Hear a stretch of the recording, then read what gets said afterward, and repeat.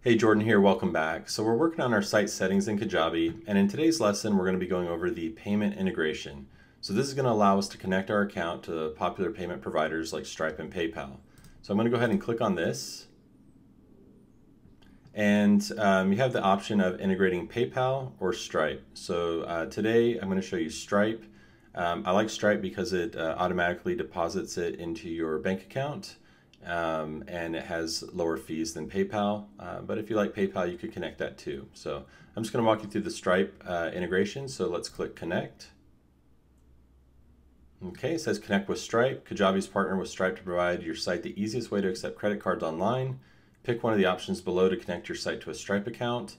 So either I have a Stripe account or I don't have an account with Stripe. So I don't have one, so I'm going to go ahead and click I don't have an account with Stripe. Okay, and then it pulls up this application. So it says, Kajabi would like you to start accepting payments with Stripe. Take a minute to answer a few questions and then you'll be ready to go. Kajabi will have access to your data and can create payments and customers on your behalf. So it says, activate your account. We need to learn more about you and your business before you can process payments on Stripe.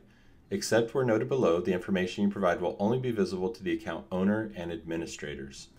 Okay, so let's just go through this real quick. So our business details, country, United States. Then I'm going to put in my business address. Then I'm going to put in my business phone.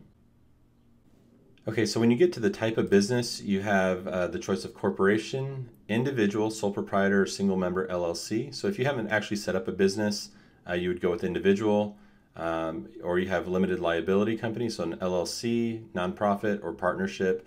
So in my case, I'm actually an LLC, but if you haven't set up your business, you could be an individual or sole proprietor. So I'm going to go with LLC and fill in my company information.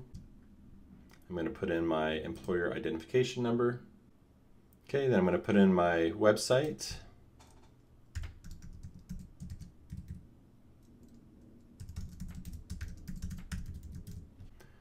Okay, next we're on to business description. So we're going to select our industry. So typically what I do is I would go down, click on digital products, and then I would go to blogs and written content since we're going to be selling like courses. And then in the next box, we're going to describe what we sell, who we sell to, and when you charge your customers. Okay, so I put in, I sell digital travel courses to people who like to travel. I charge my customers when they decide to purchase a course on my website. How long after paying will your customers typically receive their goods or services? So within 1 day.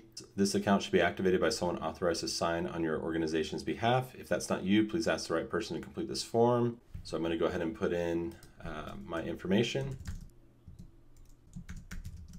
Do I own 25% or more of the business? Yes. What percentage do I own? 75%. Do you have a significant responsibility for managing the company? For example, are you a CEO? Yes. Date of birth. Last four of my social. Then my home address. Okay, so I put in my home address and now credit card statement details. This information may appear in your customer's credit card statement. You can change at any time. So the statement descriptor, this is the business name that will show up on your customer's bank or credit card statements. Choose something they will recognize to help prevent disputes. So we'll put Jordan outside.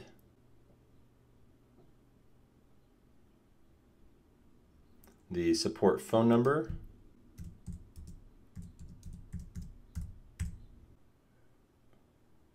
Okay, and then I need to set up the two-step authentication. And then I'm going to go ahead and send text.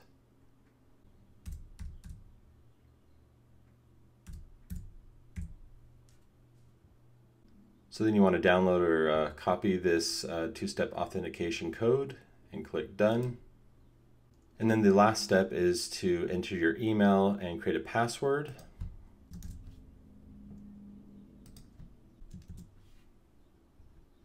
And then I'm going to authorize access to this account. Okay, and now it's saving. It says Stripe account successfully connected. Okay, so now we have our payments set up. So as we start to collect payments through memberships or digital courses, those payments will start to show up here. So we're going to go back to settings, and now you'll see that we have our payment integration set up. So if you click on this, so you see that our Stripe account is set up, and now instead of connect it says view, and we still have the option to connect a PayPal account. So if you wanted to do that, you'd click connect. You'd put in your PayPal account email, the client code, the secret code, and then go ahead and save that. But in this case, I'm not going to use PayPal. I'm just going to use Stripe. So I'm going to go back. I'm going to click the settings back. And so now we've gone through the payment integrations, and we have our Stripe account set up and ready to go. So we can start building out membership courses after we've built out our website. So that's it for this lesson. And in the next lesson, we're going to go over the third-party integrations.